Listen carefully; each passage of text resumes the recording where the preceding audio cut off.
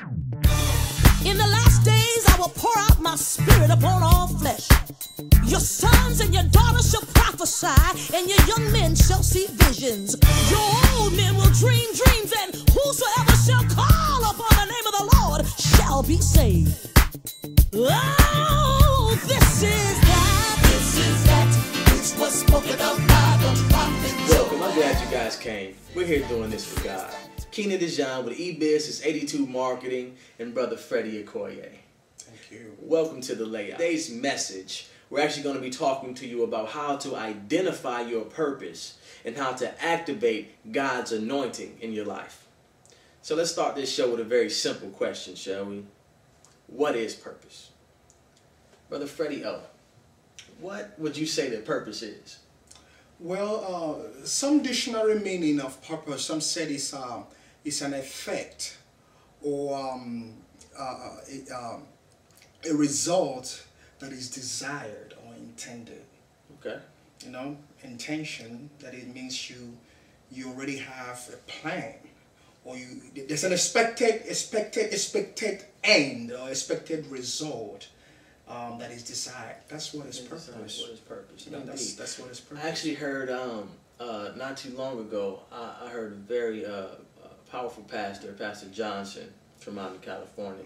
He said, and it was real simple, that purpose is when you know and understand what you were born to accomplish. That is your purpose. That is your purpose. Personally, I can't find a way to separate purpose and vision. When I think of purpose, I think of vision. When I think of vision, I think of purpose, because your purpose, your vision comes from your purpose. Well, first of all, to talk about purpose, God is purpose. Everything that God did, God is a God of purpose. Indeed. We saw at the beginning, when you open Genesis, we saw God.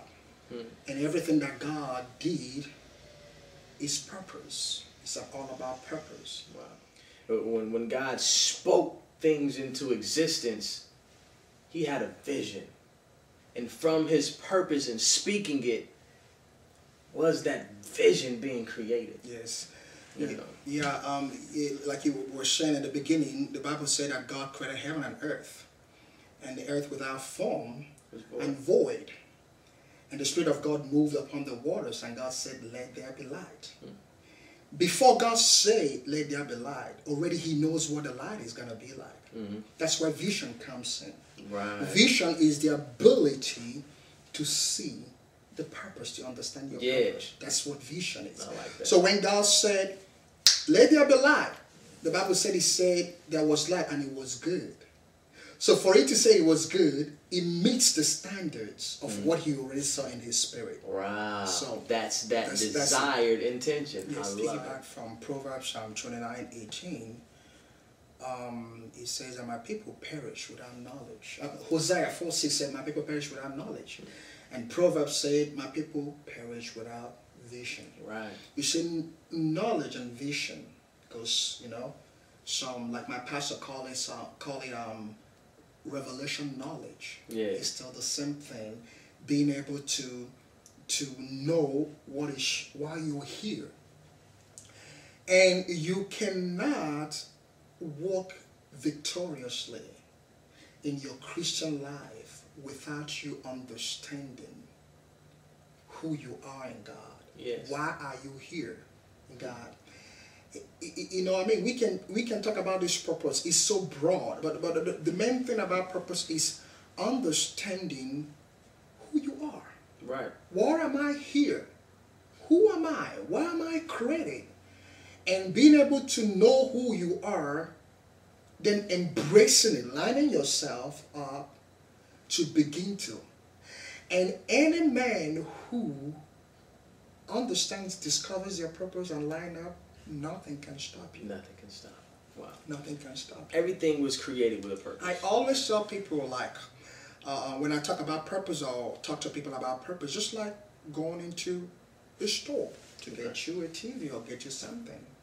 You know, there are TVs that you put in the bathroom, in the shower room. There are TVs you put, you know, everything that TV need or that production, that machinery needs is already built in Right. to be able to operate or perform where it's supposed to. Yeah. The same thing with purpose. Like I said, the author of purpose is God. That is the And the creator of all finisher, things. indeed. The author of purpose. So when God creates you, he already has in mind in purpose. See, with desires, like you said, you can get into a desire, oh, I want to be a doctor, I want to do this, and it might not be fulfilling. But when you line up, discover who you are in God. And the only way you can find your purpose is, first of all, knowing God. Yeah. It's just like an invention or a product. When you go to TV or go to a store, you buy you a TV, and for you to, they give you a manual. You know, they give you a manual, and the manual tells you how to operate this TV. If you don't understand the manual, you call the what? You call them. Call the operator. The manufacturers. And right. The same thing with us. We, the Bible said in Ephesians 2:10 that we are God's workmanship. We're God's craft. God's masterpiece. Yeah. Created in Christ Jesus unto good works that he preordained or predetermined, predestined that we would do before time.